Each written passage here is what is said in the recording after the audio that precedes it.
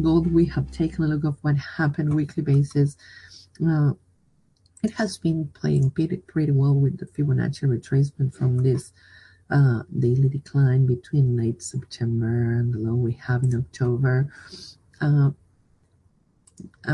Furthermore, this week recovery is held at 1308, which was also strong support in the past, right?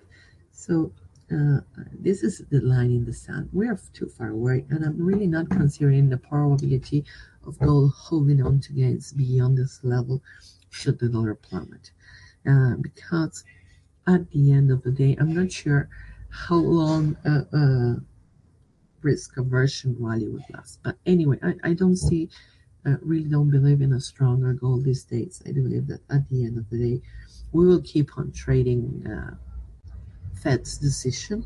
Of course, we don't know how Trump victory or Clinton victory for case will affect Fed's decision. My take, of course, and market stake is that if Hillary wins, then